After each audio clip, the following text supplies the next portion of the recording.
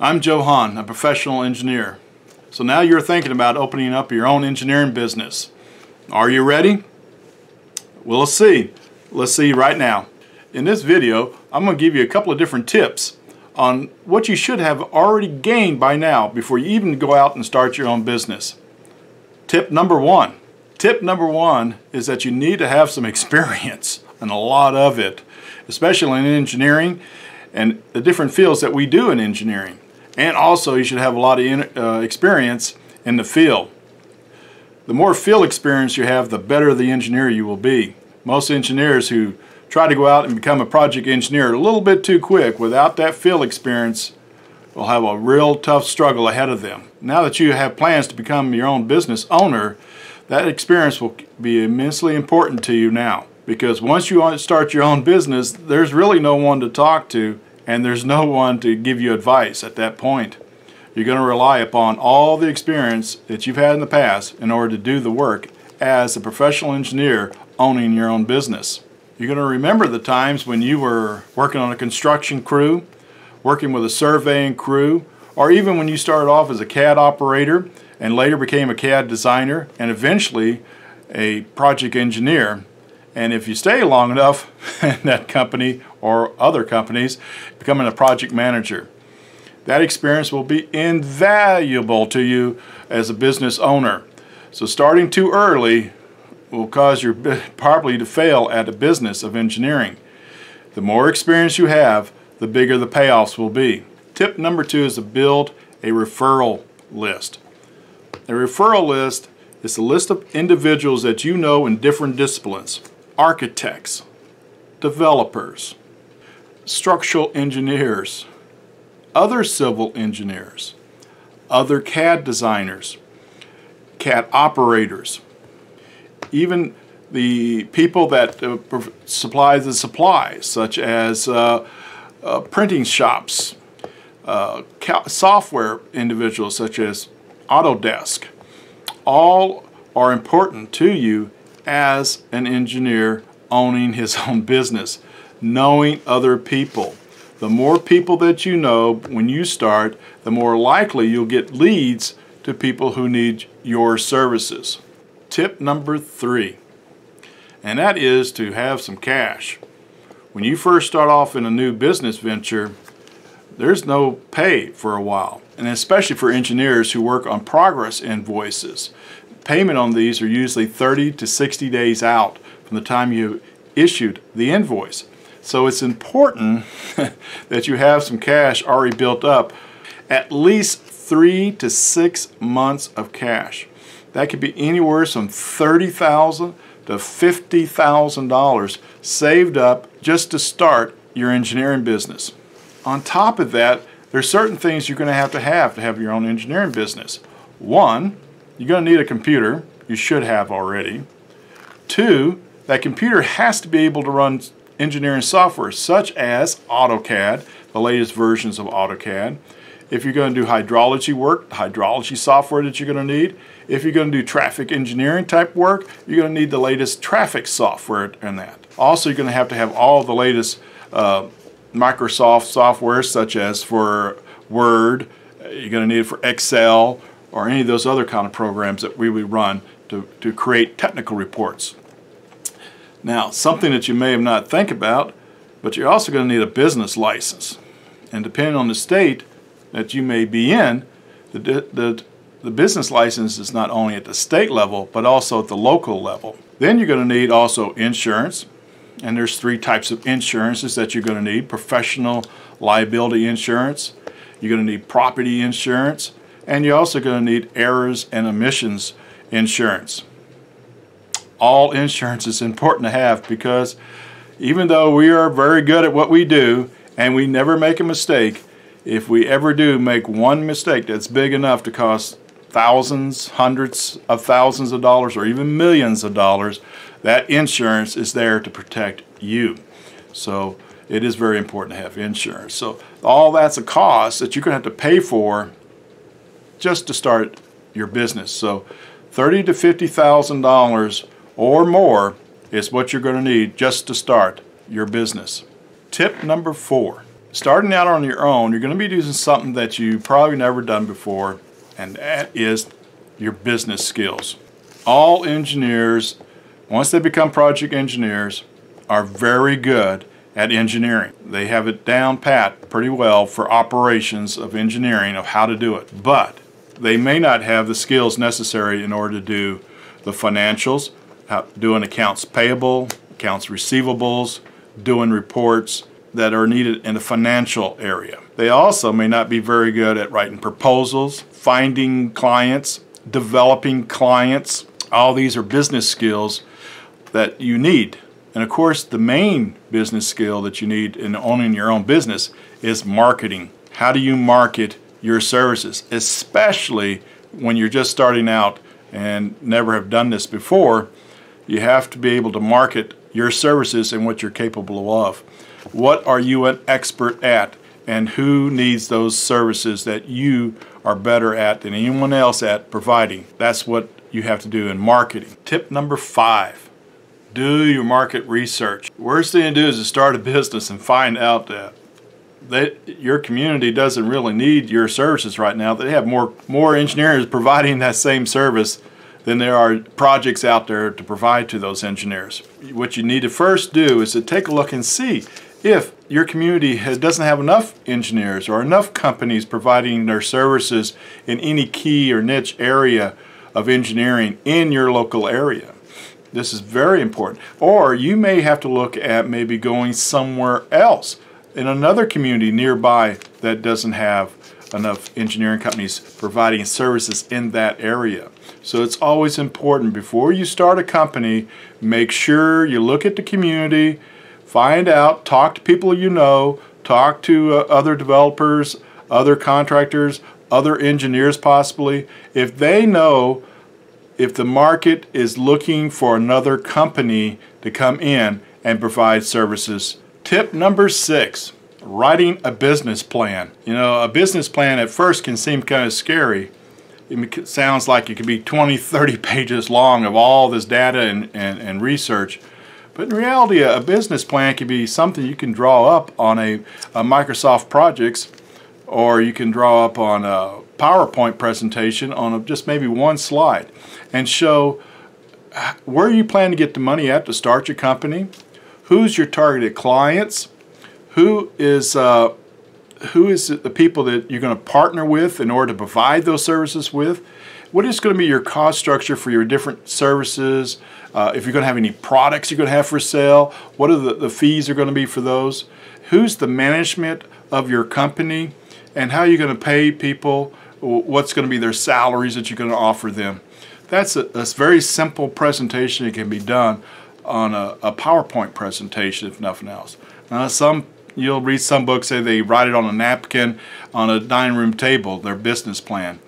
Yeah, maybe sketch out some ideas and everything. But in reality, a business plan should be written out and actually say what it is that you're going to start your company with and how you're going to go find new clients. Now, why is writing a business plan is so important? Well, first, if you plan to hire somebody to come into your company and you're just starting out, to encourage them to do that and to trust that you're going to be around for a while. A future employee, especially an upper level employee like a project engineer, they will want to see that business plan. They will want to know that you have plans for the future, that you are financially stable now, and that you are financially stable in the near future, so that they know by coming to work with you that you're going to be able to pay them their salaries and their benefits. So that's one reason. The second reason is that you may not have enough money, that $30,000, $50,000 up front that you need in order to start a company. You may need to go find an investor, or you may need to go find a loan of some sort to create the capital that you need in order to start the company. And those people, bankers and investors, will want to see your business plan. It's very important that you write a business plan and you follow the structure that is recommended in that business plan. Tip number 7, your business location. Now, a lot of people may think, hey, I can start my company in my bedroom. Yes, you can.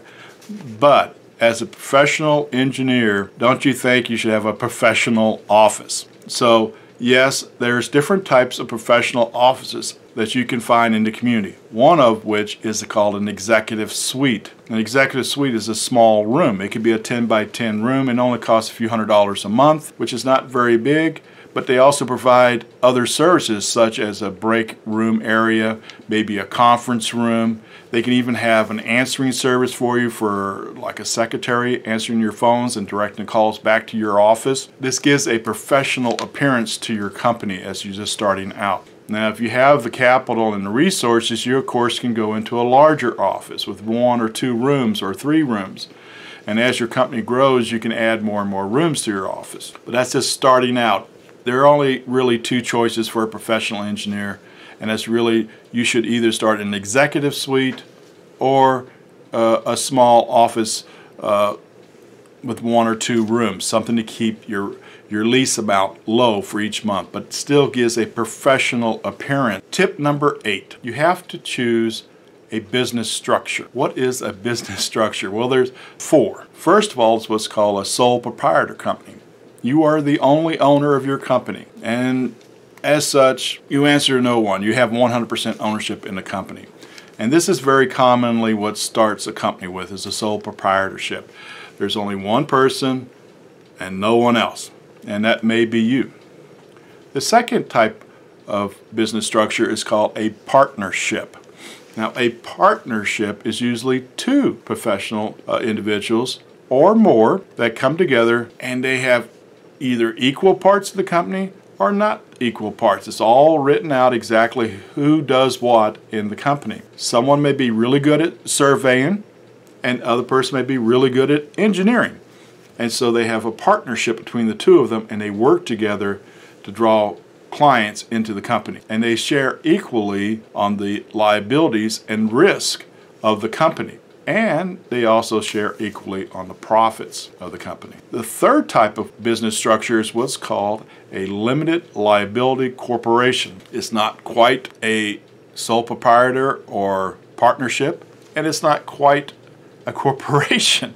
It kind of falls in between. They're limited liabilities. So you could have one owner, or you can have multiple owners of the company, but the risk factor is very limited to those individuals, but yet it acts as a corporation. The fourth business structure is a corporation, and this is usually for stockholders.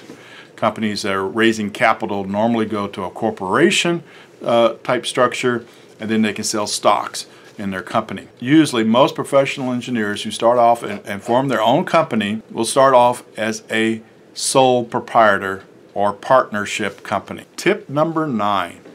And this is really important, and that is choosing your business name. Now, some people will choose their own last name and then call it engineering afterwards. My name is Joe Hahn, so Hahn Engineering would be a logical name for an engineering company, although that's not my company, engineering company's name. Other companies may name themselves other names. And if you choose a name that isn't related to engineering, like maybe to say Maximum as a word for a company, it doesn't say what it is. And so when someone sees that name, they don't know how to refer to it. But if you say Maximum Civil Engineering Company, now someone knows who that company is. So it's very important on how you name your company. The other importance to it is that if you say something like Premium Engineering Company or Apex Engineering Company or Top of the Line Engineering Company, that starts off with a branding thing. And are you truly, when you start off a company, the best engineering company in town? Don't think so, but you may be. And if you are, then go ahead and use the name. But it's like saying superior engineering. Any of those terms would be really hard to live up to if you're just starting off and you're not necessarily at that point yet in the life cycle of that business. Tip number 10, and that is registering your company with the federal government and with your state government and your local government. Another reason for registering your company is getting your tax ID number. Yes, your tax ID number. You will be taxed running your own company. That tax ID number, especially from the federal government, it will be very important to you at the end of the year, but it's also important when you come to banking. So you need to register your company as soon as you come up with the name of the company and what services you're providing in that company. Then you can go online and register your company at the federal level and at the state level and get your tax ID numbers. If you're going to be selling any kind of products or anything, you will also need to have a resale tax ID number from the state. So those are important reasons why you need to register your company. Tip number 11, before you do anything in your business, you need to apply for your license and also any permits that you may need.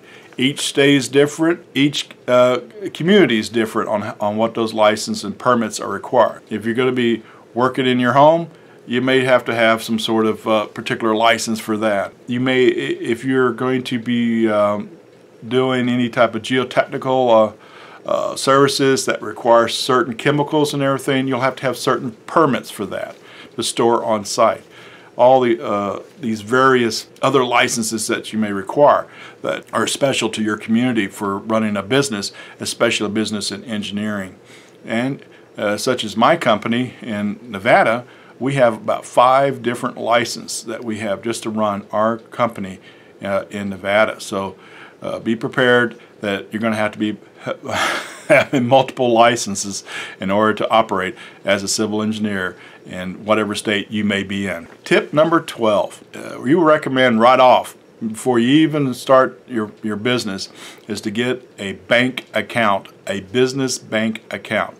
Now, it's the last on the list because it's going to require some things. Your federal tax ID number, they're going to want to see that, and they're also going to want to see your business license in order for you to open up a bank account, a business bank account. And once you have the business bank account, then you're going to get your business checks, and you're going to be able to write checks in the name of your business. So that leads to you got to have accounting software from day one, keeping track of all your expenses and all your income and revenue that you're making in your company, because either on a quarterly basis or on an annual basis, you're going to have to pay taxes on that. So it's important from day one to get your accounting going right off, and that starts with initially getting a bank account, a business bank account. So there you have it, 12 tips on starting your own engineering business. It sounds like a lot, and yes it is actually, but those are all important. If you do all 12 of those tips that I just gave you, that you'll be able to start your own business, run your own business, and begin working on your business day one instead of working in the business as a project engineer. You want to be a manager of your business, and that's why you started the business, is to manage it. And so that's what we call working on the business, keeping up with those 12 tips that I just gave you. So if you haven't already, go ahead and hit the subscribe button here on the side of me here, and then you'll be able to see our videos as they come out. Each video will be talking about business of engineering, so each has little tidbits of information that will be important to you on running your successful engineering business. And also look up here in the corner, you'll see a video that we recommend from our list of videos that you should watch next. So see you on the next video.